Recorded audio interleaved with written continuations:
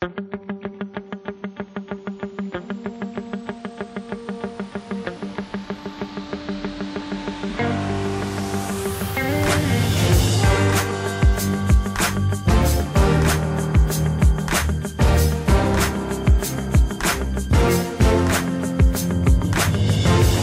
just GQ, but any photo shoot where I have to model per se, I think is so much harder than going onto a film set and doing film set. I feel like out of my depth here. I think my personal style is, when I go out, I like to wear kind of like a pair of jeans, some boots and a blazer maybe.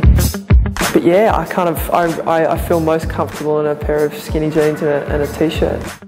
I like hot rod kind of custom cars. It's not kind of the Fast and Furious kind of stuff. It's more of the old school classics like the '69 Camaro and the.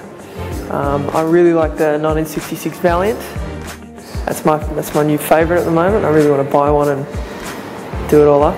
I think the most exciting thing would be seeing Cloud Street come out. It's my first sort of main role in a major production, and I'm nervous and excited.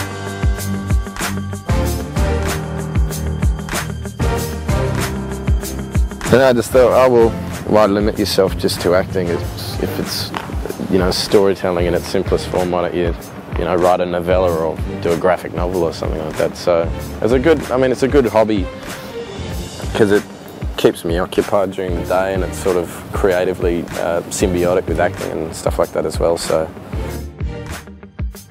like I just said, it's, you know, if you're dressed up in something quite ridiculous, it's going to be hard to be taken seriously by people. So, I tend to do that sometimes if I'm in a shitty mood or I'm just down the dumps about something or whatever. If you wear something ridiculous, it just inherently picks up your mood.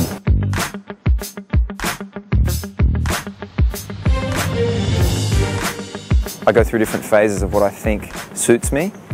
Sometimes I think I'm a bit delirious, but right now I'd say, if I had to pick, I'd say it's sort of a balance between preppy and grunge and sort of classic, simple shirts like this maybe. You know, just something I like to wear. Just, I think simplicity kind of suits me sometimes. Projects, I'm writing a script at the moment, which I'm really enjoying. So that's kind of good for the creative juices. But apart from that, I like to sing as well. I love listening to jazz. I love singing jazz. I sort of love all the old, you know, the old classics, you know, the singers of our time, Frank Sinatra.